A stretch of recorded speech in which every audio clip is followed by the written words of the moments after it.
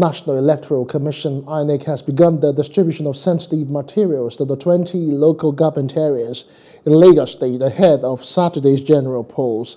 Plus, the News correspondent Emmanuel Olubobokun was at the office of the Central Bank of Nigeria to witness the distribution. His report. It is a few days to the presidential and National Assembly elections. The Independent National Electoral Commission here is to ensure that the sensitive materials are moved to the local government areas ahead of the polls.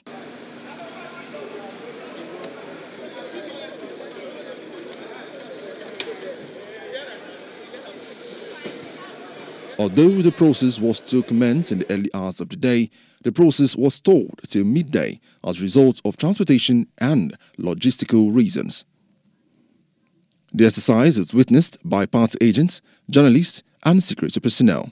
Speaking to journalists on the preparedness of the commission, the state's resident electoral commissioner, Segun Agbaje, assures Lagosians that the materials needed for the conduct of the election are all in good conditions and adequate. We are supposed to move from here now with party agents if they are ready to move with us. But the police is ready, the army is ready.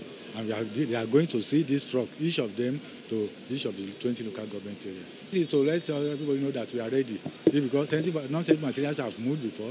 These are sensitive materials that are moving today. The essence of moving today is also allow electoral officers at the local government level to be able to fully get them properly charged with the beavers as well as other materials they need for the election before Friday when they go to the ranks. Security is a key factor to ensure a peaceful electioneering.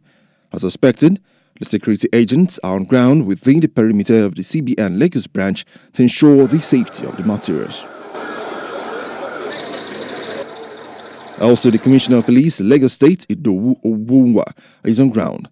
He assures residents of adequate security during and after the election, while cautioning party agents to ensure a peaceful process between candidates and their members. We do have a fair idea of the security situation. We have a fair idea of possible flashpoints. So the action order, the operation order we developed took cognizance of all this. So with that, I think the greatest, like I said in the previous engagement, the greatest is not to put all these plans in place. We have them, we have the men, they've been trained, they've been exposed to interagency, interactive meetings. On our part, I can say confidently that we are prepared. The only thing here is we may be prepared this much, but if the citizens on their own are also not willing to exercise their franchise within the dictates of the law, that will present a challenge. That's something we cannot predict. With the assurance of safety from both the Commission and the security, one can only hope that elections go smoothly and peacefully. Emmanuel Olubobokun, Plus TV News. Hello, hope you enjoyed the news. Please do subscribe to our YouTube channel and don't forget to hit the notification button so you get notified about fresh news updates.